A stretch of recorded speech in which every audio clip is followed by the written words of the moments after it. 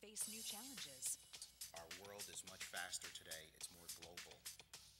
From rising costs to changing regulations to new technology, baby boomers face financial uncertainty. How do we manage our investments today to deal with that risk? While those coming of age grapple with staggering financial realities. One profession is helping individuals, communities, and organizations of all sizes to make informed decisions and to build a sound financial future. Founded in 1898, the New Jersey Society of CPAs is a nonprofit professional business organization providing advocacy, education, and professional opportunities for 15,000 of our nation's 350,000 CPAs. I think so many people have that old image about the profession. Today's profession is totally different. Forensic accountants, or the opportunities to be involved with sports and entertainment businesses, or the government, or nonprofit agencies. You name it, every type of business out there needs a CPA, needs a CPA firm.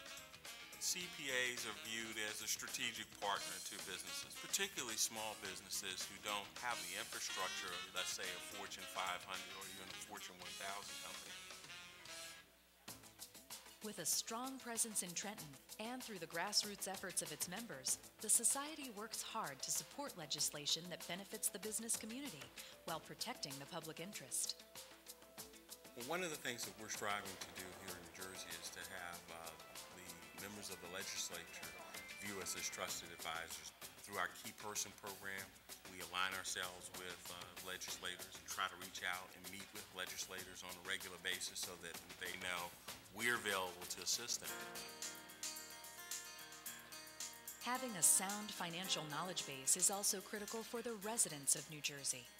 With State CPA Society support, the American Institute of CPAs is leading a national public education effort called 360 Degrees of Financial Literacy.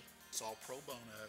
It's CPAs, thousands of CPAs getting involved locally as well as at the national level and making a real difference in our country and in our economy.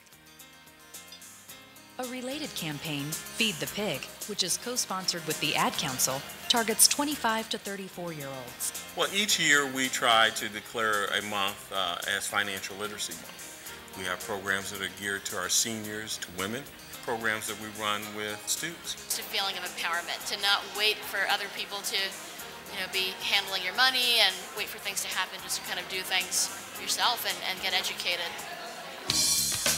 Building New Jersey's future means to continuously attract the best and brightest individuals into the CPA profession.